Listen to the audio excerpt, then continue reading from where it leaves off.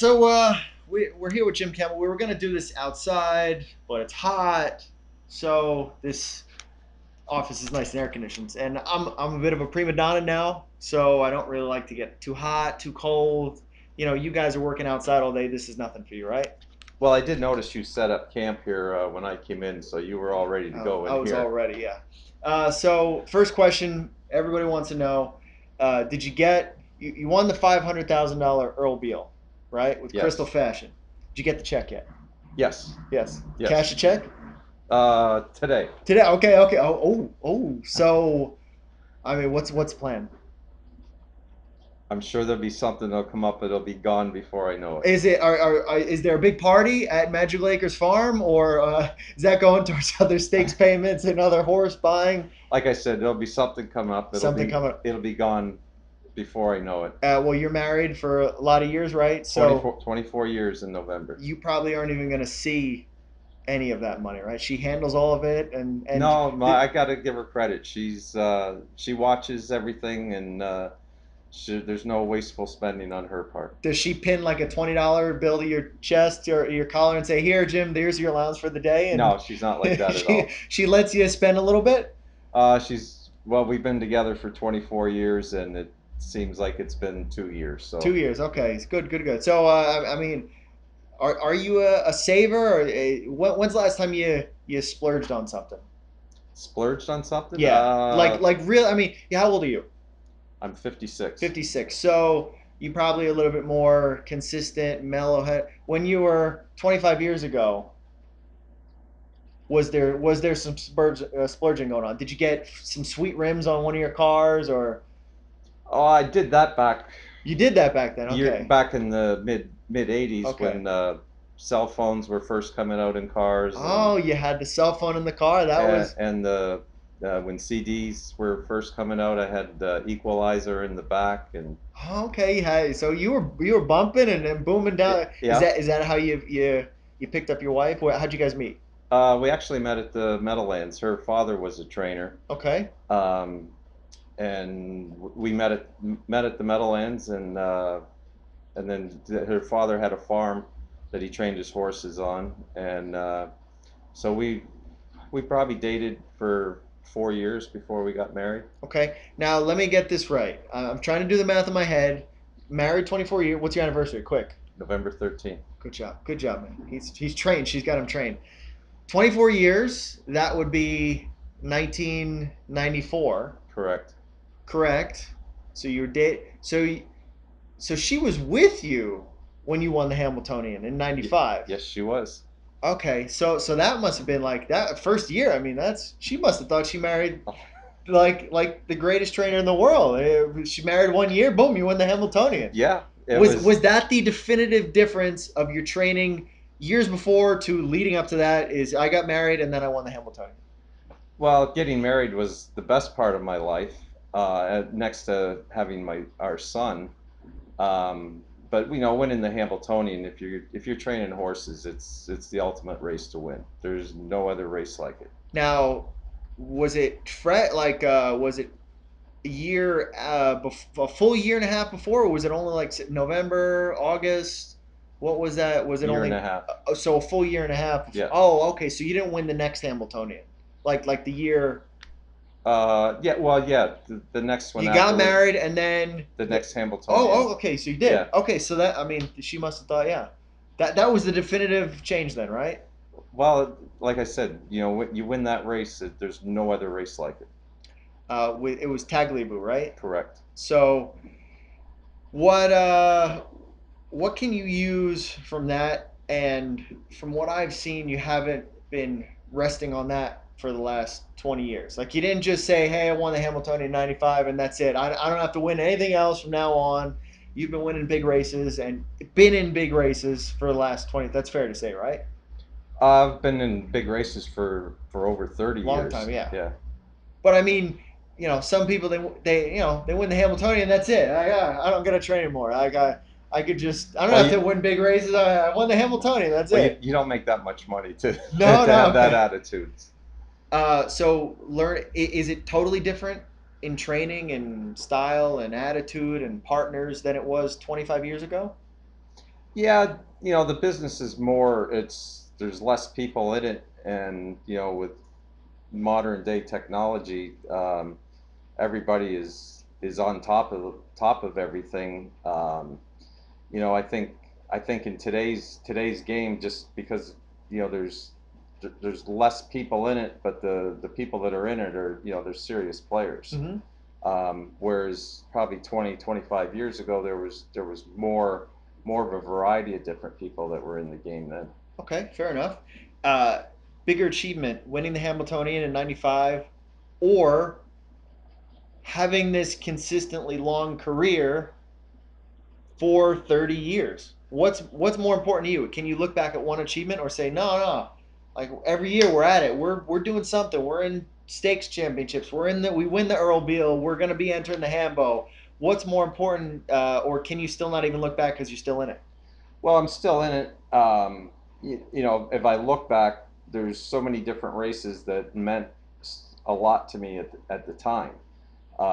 If you ask me to say, is the Hambletonian the best race you ever won, I would, with hesitation, because there's other races that I've won at that particular time in my career. They meant as much to me as winning the You Hambletonian. mean being like a young trainer? Being a young trainer, or you do this long enough, you go through some dry spells, Sure. and then when you have a horse pop up and win a big stake race for you, or a horse go out and win several big stake races for you when you've had a dry spell.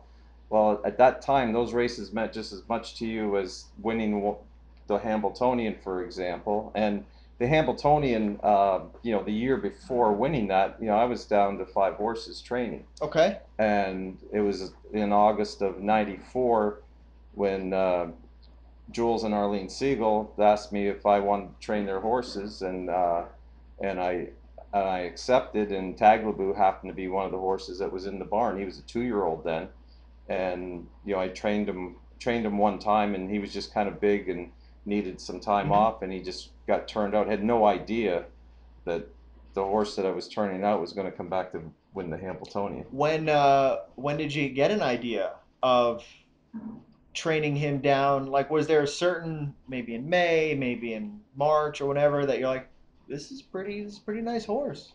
Well, Because training. he also didn't really fully, he didn't like, I did a thing with John, and from what I remember, even he was like, yeah, he was okay, but I don't think he really won much, or he was just starting to come into his own, peaking right in August, right? Well, when we really knew something was with him was the first day we qualified him. I trained him in probably around 2 minutes at Gateway. We were there at the time, and he did it easy enough. And his first qualifier, John got off the bike, and he goes, "Take good care of this one." He says, "This one's a top one." I was like, "Really?" He goes, "He's got serious speed to him, and he goes, he's going to be a good one." Now, was it at that moment that he showed the speed, or John knew he's gonna progress into something? Both. He saw speed in him, and he knew he was going to He progress. wasn't there yet, but he needed his experience and time to progress, right? Yeah, John's told me over the years on maybe 5 or 6 horses that their very first time he's sat behind them, he's gotten off them and said this one's going to be a good one, and he was dead on all, probably 6 of them. All right, how many times you said that to every trainer? No, you think he's, Well, or he said it six he times to said, me, and oh, he okay, was he he said had it a 6 times to you. Okay, okay, and he's batting 100% okay, with you, with me. with you. Yep, a Uh, hundred percent. is there always been uh, has he been harder on you or more critical of you, strictly from the business standpoint, when he drives for you? Like, Jim, what are you doing with it? Like, a bad horse. Jim, come on. Can he be more truthful with you, Oh, or absolutely. It's yeah? not. I wouldn't say label it as being harder on me. He knows. Well, we had the relationship. I don't think we ever argued over one horse Hmm. in all the years that we trained trained horses, and we would have disagreements, but it would be like, well, I think it should be this, and it'd be like, all right, give that a try, or if it doesn't work, then try it my way. And it was never like, there was never "I told you so's" or anything like No, that. Nothing. yeah. I No, mean, we because just we had a great relationship. You know, when uh, when we would be racing horses, and you know, he did have a very good opinion. Like I said, six out of six, he told me that we're going to be good horses. Um, you know, I paid attention to what he said. I think he was ahead of his time. Uh, you know, knowing horses, knowing how at high speed how they should be geared up and stuff like Sure. that. And there was nobody better than him. He was he was by far the best at seeing. Like, you can take a horse out, you can train him in 2:10, you can train him in 2 minutes, you can train him wherever you want. When they got to start going, you know, back then 55, 54, 53. Um, Things change, There's a and clear difference. there's a Yes. clear difference, and he was ahead of everybody else of spotting, you know, what changes to make and knowing what would help a horse go in high speed. Now that he's not driving anymore, is do you have to develop? And even when he was driving, you had all different drivers. It's just the nature of the game. Uh, do you try to develop a specific relationship with a type of driver and say, okay, I know that guy's better with trotters or young horses or older horses, or are they all really good now and you don't really Well, care? yeah, I care. I guess I'm probably still little old fashioned, because you know, first thing I want to know, are they on any lines? How was their gait? Stuff like that. Whether they win, lose, or draw. But for the most part, you know, David Miller and Tim Tetrick drive Hey, I most of our horses, and they're both horsemen too. You know, they both trained horses when they were younger, and um, you know, they know how a horse, you know, should be geared up going high speed and stuff like that.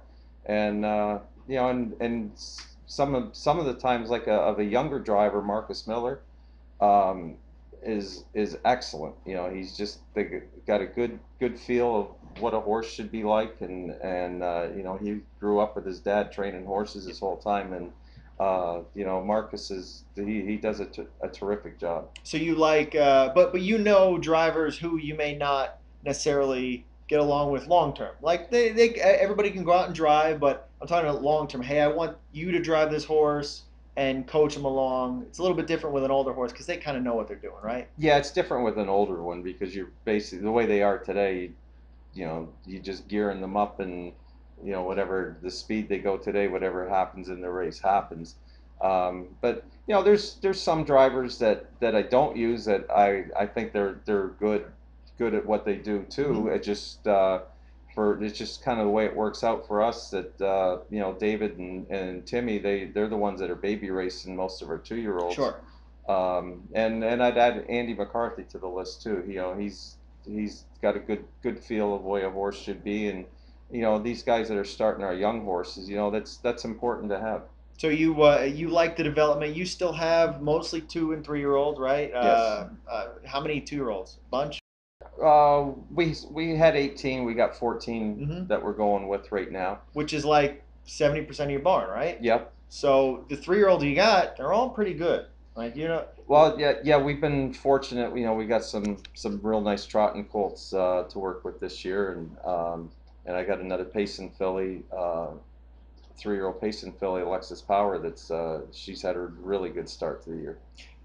as much as I want to talk about Alexis Power, I know you like the Phillies. This is Hambo. We ain't got time for that. She gonna race on Hambo Day. Yes, What race is that? Shady Daisy. Okay, Shady Daisy. So maybe if you win the Shady Daisy, then we'll just dedicate to Alexis Power. Is that fair? Fair enough. Fair enough. Fair enough. Do you last wasn't it last year you just go back and forth? This year I want to focus on the Hambletonian. Last year I want to focus on the Oaks. And you had Broadway Donna, right? And a two couple years ago with 2 years ago. two Okay, years I'm ago with getting Donna. old. I can't remember every. Do you like trotting fillies? Or do you like trotting colts more?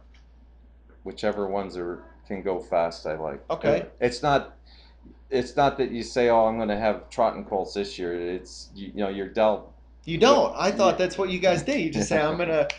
no, you just you deal with the hand that you're dealt, and you know, some year you might be stronger in trotting fillies, some years you might be stronger in trotting colts.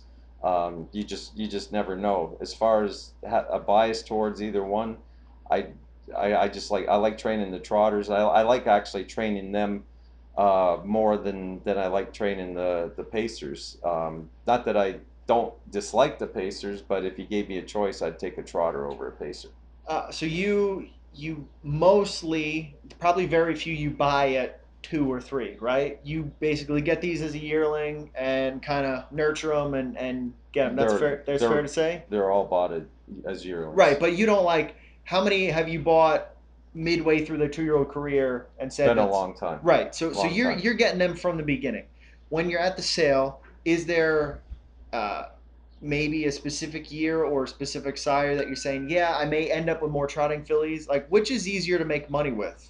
Trotting fillies because of the post career, whereas a trotting colt, it's like, man, if I don't get a sire and a good one, is it tough to, maybe they turn into an older racehorse?